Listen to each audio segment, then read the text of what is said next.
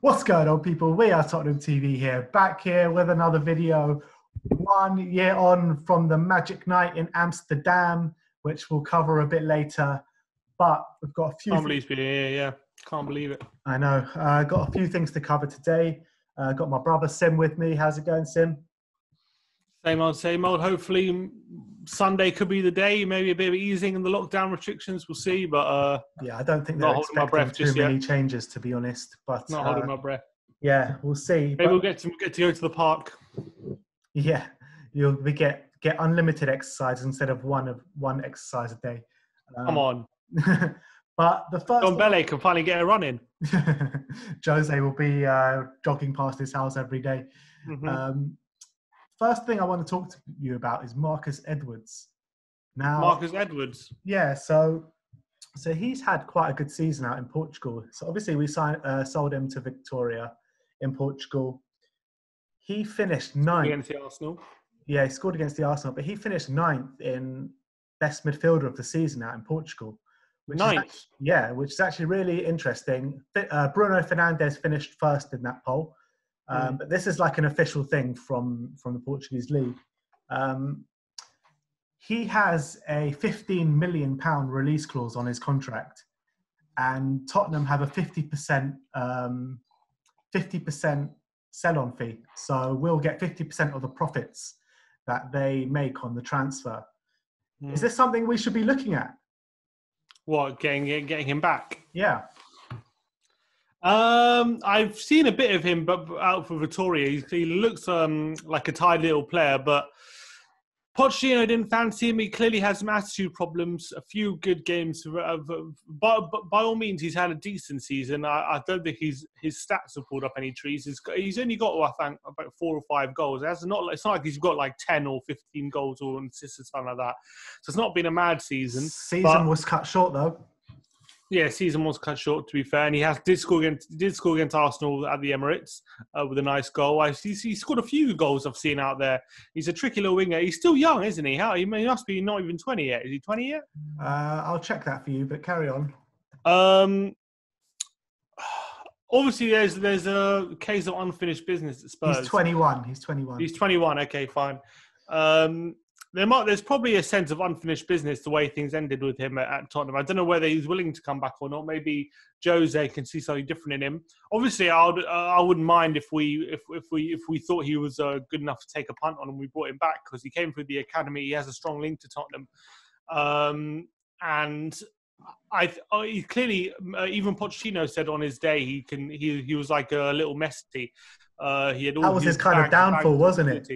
That was I think maybe those comments got to his head. But if he really has turned around his attitude, then maybe it would be something to look at. But I'm not 100% convinced just yet that everything is all good now with him and he's now the player he's turning out to be. I think he has clearly had a few good games.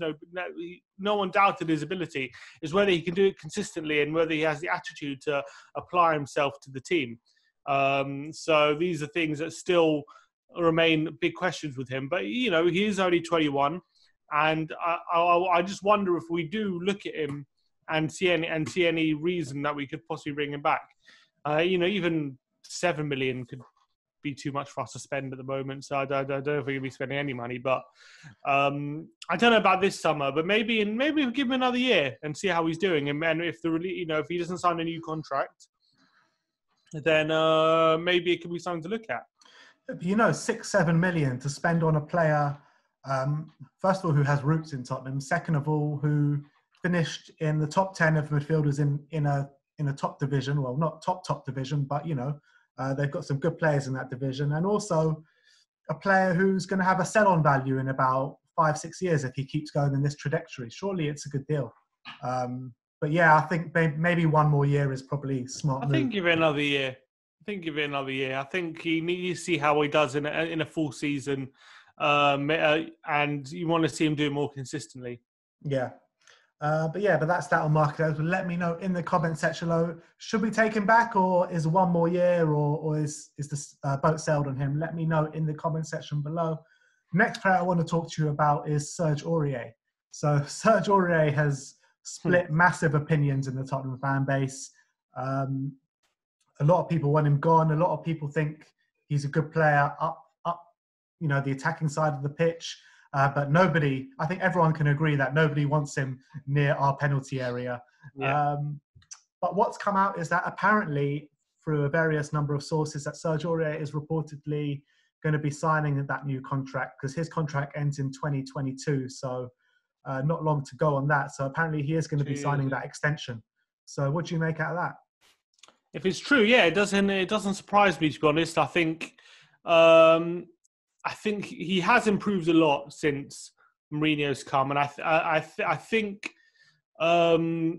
that due to this whole situation at the moment, there's obviously going to be limited funds for the foreseeable future. If we sell Aurier, then I can't see us we're not going to get that much money, maybe 25 million for him if we're lucky, 30 million. Except there's not too many players, maybe Max Aarons, who you could get for that money in this current market, who's going to be a massive improvement on him. And Nunez going for free. Yeah, we need another right back on top of Aurier.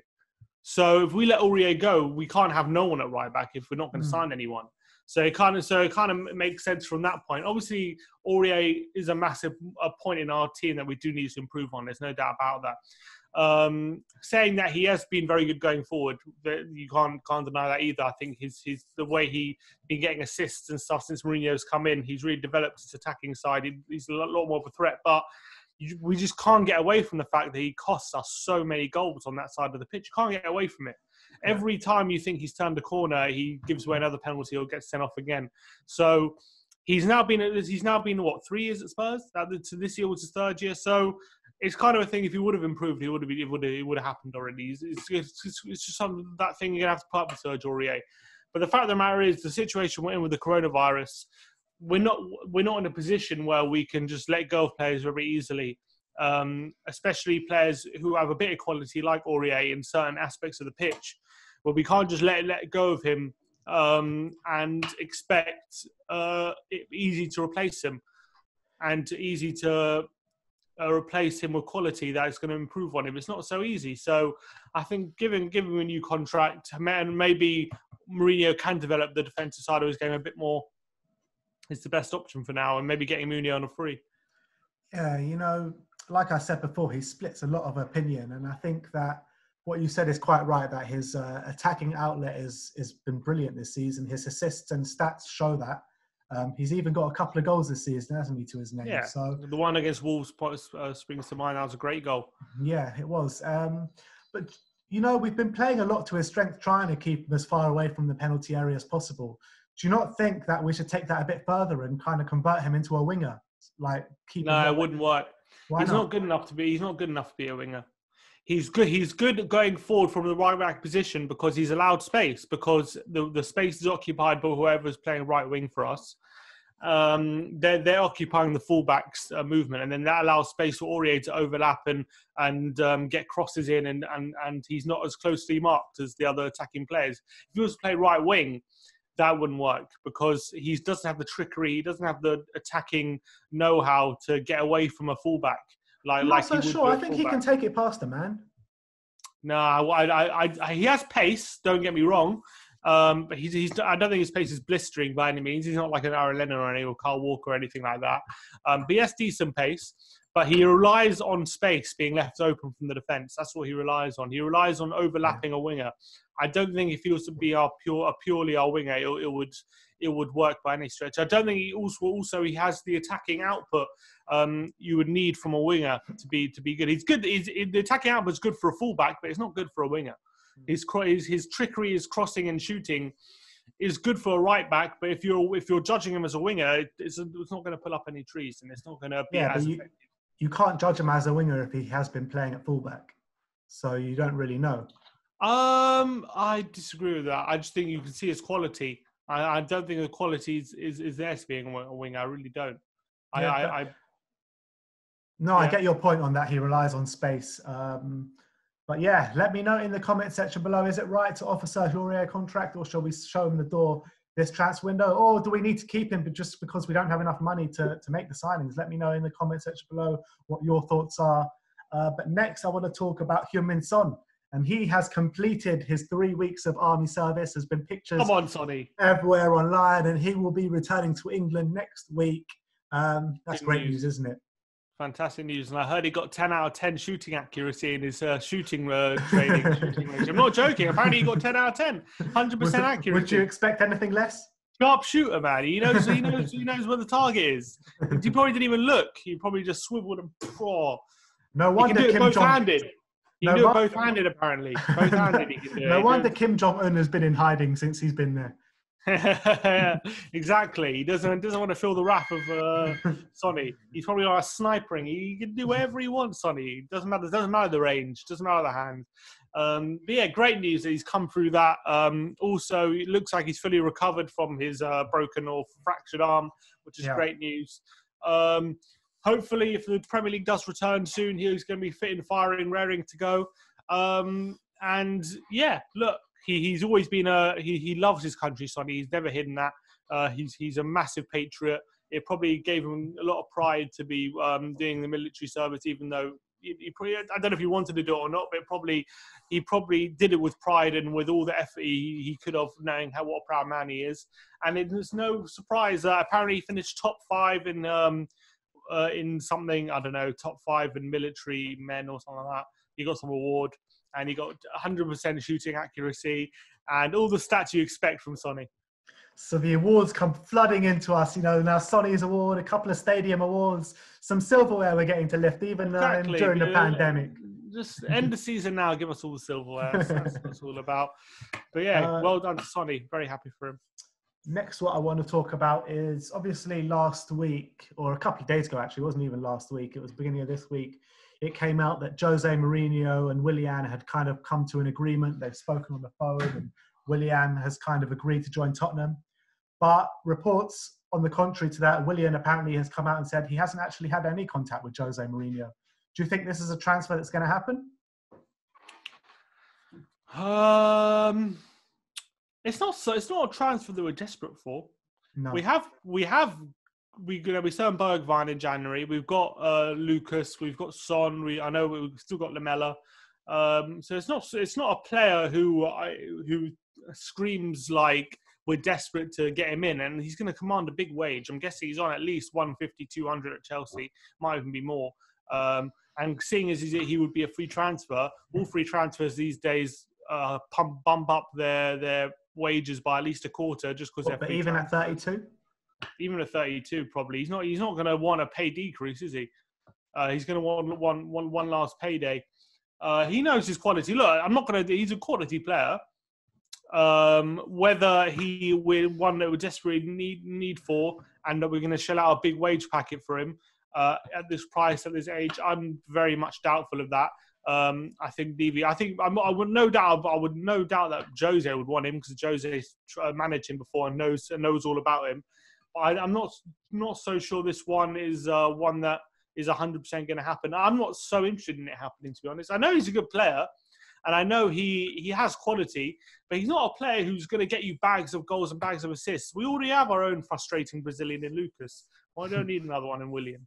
The thing is about Willian, he can really do us good from set pieces. That's the one, I think. He's really good at set pieces. Yeah, he is good from set pieces, and he's a good dribbler as well, and he's got a lot of skill about him, no doubt about it. But he in terms of his effectiveness in front of goal, he doesn't get too many goals. He gets like only 5 goals a season. Only against us, apparently. Yeah, bastard. He gets like 5 goals a season. Look, and I don't doubt he's a good footballer. He's getting on a bit. There's a reason why Chelsea aren't mad about re-signing him on a new deal. And I don't think he would be a massive game changer for us. Or saying that, given the fact that we might not be signing might not have a lot of money, it might be the best we can get. Yeah. So I wouldn't look if we did sign him on a free. I wouldn't be against it. I wouldn't be like, oh, it's a terrible signing. It would be a decent signing if we got him on a free. I'm just not that excited about it. But I think the only thing going for the deal was that that we might not have money. So, and we got Jose. So I would say no at the moment, but things could change. It all depends on what's going to happen with the Premier League, if it's going to restart and how much money we're going to lose. It's a lot of open factors at the moment. I would say the deal's not a goer though. For our pride alone, I would say no. Just rip up that contract in front of his face, like. Yeah, no. After what he did to us, this guy doesn't have any morals. He doesn't know what it is to have an agreement with a club, and he just negs it straight away. He's a little bastard. Yeah, nasty piece of work. I don't want him anywhere near the club, to be honest. There's rumours he might go to Arsenal. I'd let him go to Arsenal. Exactly. They suit each other perfectly. Yeah, they really do. He would be perfect for Arsenal. Just a little tricky player with not much output. Look how it didn't do well with David Luiz as well. I was so happy when they signed David Luiz. All right. Well, let me know in the comment section below. Do you want to sign Willian or rip up that contract in front of his face like I want to do? That's what I think we should do anyway. And moving on to the last point before we have a talk about Amsterdam is, I think this is one that we all knew that was going to happen, is Koulibaly is not interested in Tottenham after, I think Tottenham and the Napoli Chiefs are quite friendly, or a few reports came out from Di Marzio saying that no surprise. We could be interested or we're in pole position, but yeah, Koulibaly ain't happening. I think our opening offer was 5 million plus fourth, probably. I'll guess that was probably our opening offer, and they were like, "Yeah, I'm not interested in Tottenham anymore." Look, it was never going to happen. 80 million for Koulibaly was like that's how much they're going to demand, even in these times where apparently players' values could be slashed by a big amount because of this, because of the virus. It would still cost us a big chunk of money to sign Koulibaly, and at 29, albeit he's a very good defender, let's not be around the bush. It was never going to happen. It was never going to happen. We're not going to spend that money on a centre back of that age with no resale value. And I think it would be a bit of a game changer if it was to happen. No doubt about it. I think he would improve our defence, no doubt. Spurs would never sanction that deal, not in a million years. And even if they did sanction the deal, it would be a bit of an uphill battle to beat off a lot of competition for him. A lot of people looking for his signature and looking to, who are probably prepared to pay a lot more money than us. So I can't see this deal ever being started, to be honest. And it's no surprise I don't know where you read it, but if the deal's dead, then that's not a surprise to me. And you know what? It was a non-starter in the best of times. Never mind during this pandemic we're going through. It's never going to happen. Never going to happen. Yeah, I know we were very close to signing, but we're getting big deals for like Dybala and stuff. But you've got to remember the Dybala deal at the time. Juventus were desperate to get rid of him, and they were prepared to sell him to us for like 55, now they're desperate to keep him. Yeah, now they're desperate to keep him. But I'm saying my point being is, we weren't about to, I know we were about to shell out 55, 60 million, but for someone like Dybala, that was a cheap deal. We were going to get a bargain for him because Juventus was so desperate. That's the only reason we were going to get him. It's not like we were pushing the boat out and spending 80, 90 million about to sign him. We were never going to do that. He also had a potential resale value as well. Yeah, but the only reason we were ever close to the deal is because of Juventus was so desperate to sell, we were going to get a cheap deal on him. So it was like a superstar bargain, basically. We were never going to push the boat out to get Dybala. So I don't expect us to be pushing the boat out too much, especially also given the fact that we did push the boat out on someone like Ndombele for about 60 million. And it hasn't worked as of yet. I know things could change, but as of yet, it hasn't worked out too well. So that's probably playing on his mind as well.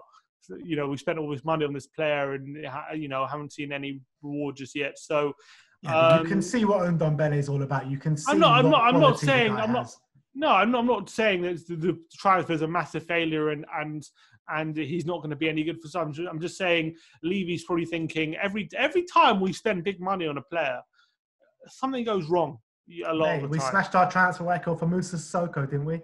Oh, we didn't smash it. Took him 2 years to do it. We broke our record for Soldado. That didn't happen. We spent big on Bentley. We spent big on Darren Ben. Though those haven't, come off very well. Lamella, so it probably plays a lot on Levy's mind. I know Lo Celso spent big in it, and that's paid off well. But he seems to be in the minority at the moment, which is probably worrying. So look. I don't expect us to be shelling out massive money on anyone in the too distant future, to be honest. All right, that's fair enough. Let me know in the comment section below what are your thoughts on that one. And finally, a year on since we were in Amsterdam, Lucas Moura hat-trick sent us to the Champions League final. Nobody gave us a chance in hell, especially at half-time. We walk into the stadium, we're already 1-0 down. What a trip that was. What a night. Is that your best night supporting Spurs? I think so. You have to say that was the pinnacle. I remember that obviously we were going to the game, and I think we got lost outside the Cruyff Arena. It was us two and a bunch of us. Was it Josh Tiano? Yeah, all them lot, yeah. And if I remember right, we just couldn't find the away end. Yeah. We were like running round in circles for like a good half an hour. We got there fairly early, I remember. Like we weren't going to be late or anything. I think alcohol maybe had a part to play in that. Who, what? I think alcohol might have had a part to play. Yeah, maybe, and also being attacked by that Ajax fan. I remember you started to chant outside the arena, and all of a sudden these Ajax fans started to like, "What are you saying?" Like, they go all up in our face and like want to start fighting and stuff. And alcohol probably did have a lot to play, but we couldn't find the entrance at all. I remember it took us a long time. We ran one way and then ran all the way around the other way. It was madness, and then we ended up being a couple minutes late for kickoff.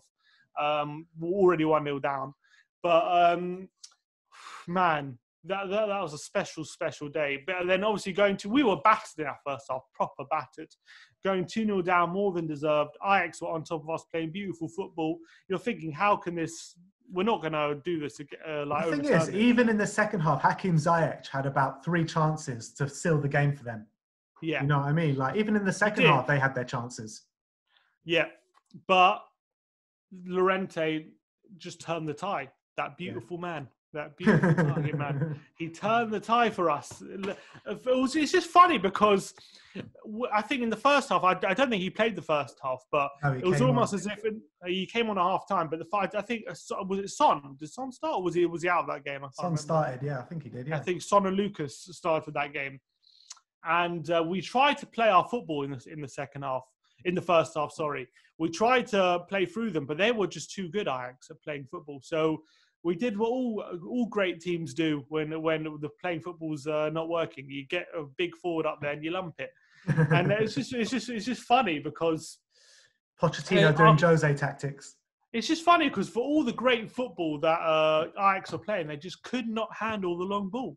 They couldn't handle it. Whenever we played it up to Llorente, he won it every time. He was able to bring it down. They couldn't handle the physical side of the game. And it just made me wonder if we adopted those kind of tactics earlier, maybe we could have been more fruitful. But we obviously we were lumping into Llorente the whole of the second half. Delight for all his good defending and his goal. He couldn't handle Llorente. Just one striker he couldn't handle was Llorente. He was bullying him. He was winning every header.